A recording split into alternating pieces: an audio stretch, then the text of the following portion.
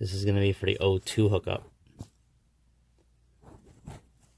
So if you see, these are the pins that are right at the connector. When you plug it in, these are the legs. I tried going from inside the ECU, and I'll flip it over and show you guys after I solder it.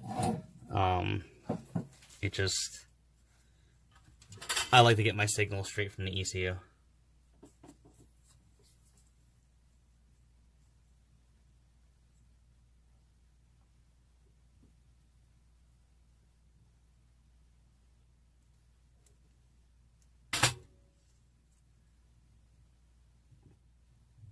Okay. It's quick, easy. Get this light back up here.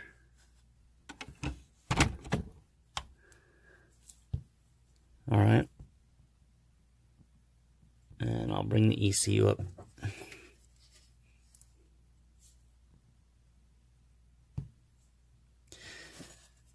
We'll look at it together.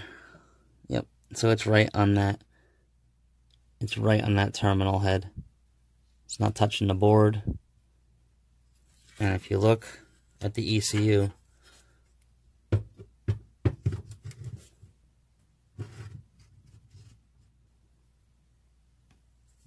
plugs are like this. And this plug, the one on the left, plug alpha, will plug in, and these two pins are power and ground. So I'm getting my ground signal from the top row, last one on the top, on this side. So you got plug A, B, and D. So plug A, top row, last one from the left, on the left side. And that should be ground. Let's make sure I didn't mess up on that. So I think one should be power. Yeah. So top one.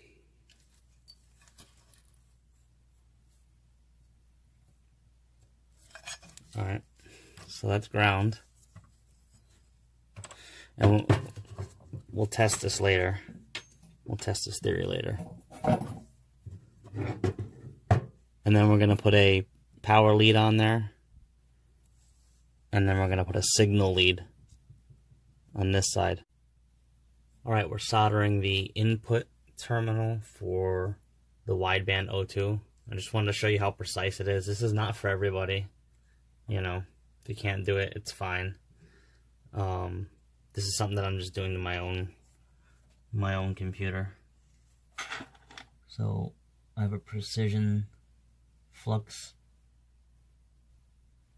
needle here. And I don't know if the camera got it. It should have. Let's see. Yeah, it did. Okay. Basically just a little syringe with flux. So now we got that on there. Let's, what the hell I do with my solder? That's always good. I have no idea where I put my solder. Let me find it real quick. Okay, now that I'm prepared, let's go in here and just hit this D14 pin. Let's see which is the best way to get it.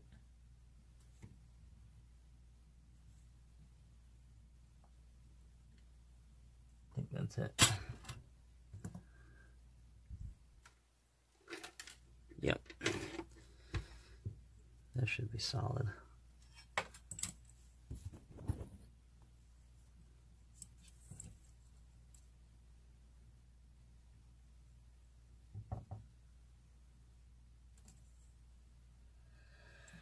Which way am I going to run this? Probably this way as well. Let me try and flatten this out a little bit.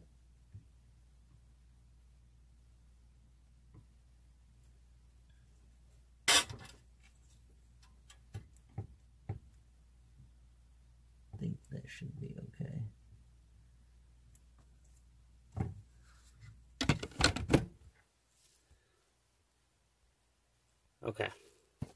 Okay, you can see here we have the wideband O2 leads. We got power red, ground brown, and signal yellow. And that's the top inside of the ECU. These are the plugs. You just flip it around, and there you go. Plug A all the way to the right when it's flipped over. Last 2 pins. Bottom one's power, top one's ground. Plug all the way to the left, plug D. Top row, dead center, there's 11 pins. So the 6th pin, drop it in there so there's 5 pins on each side. That's your D14. It's your signal wire for your O2. If you see here, I cut this as well on the harness side. And I'm going to put a little jumper wire in there to be able to hook it and unhook it for stock O2 or to run the wideband off the ECU. The reason I did this is because I think it's better. It's to me, it's cleaner. You know, it takes a little extra time, but it works. I'll run everything outside the case like this, glued in. It'll have new coating on it. Everything will be protected, and that'll come out the side right there. And these will be your O2 leads for your wideband.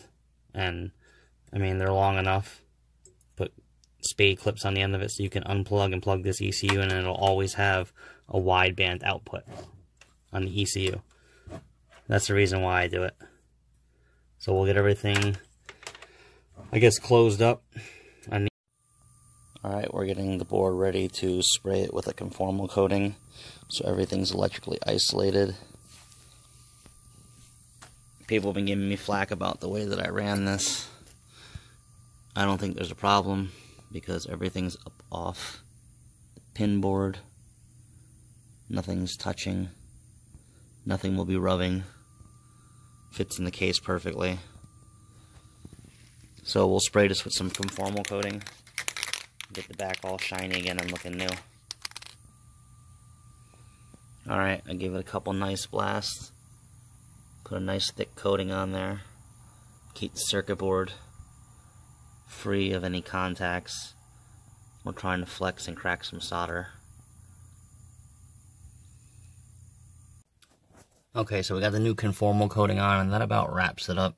Again, as you can see, this is not for everybody. It's the way I wanted to do it. Nothing's really touching the board. Everything got glued out of the way. The case was notched. Everything's electrically isolated. So we'll get the ECU back together and see how the other side looks. Okay, so let's recap on everything that we went through up until now. We have installed the data logging capability to a Bluetooth FTDI and just routed the cable up around on the case. We've chipped the ECU, and depending on how you want to run your wideband, if you followed my instructions, you will have a self-contained ECU with the wideband function. Or if you go into the car on your harness side, you would cut D14 and use the end on the connector side as your input for your O2 sensor. So either way will work. It's just really up to you. So stay tuned for the next installments of videos on Honda Tuning 101. Thanks for watching. Please subscribe.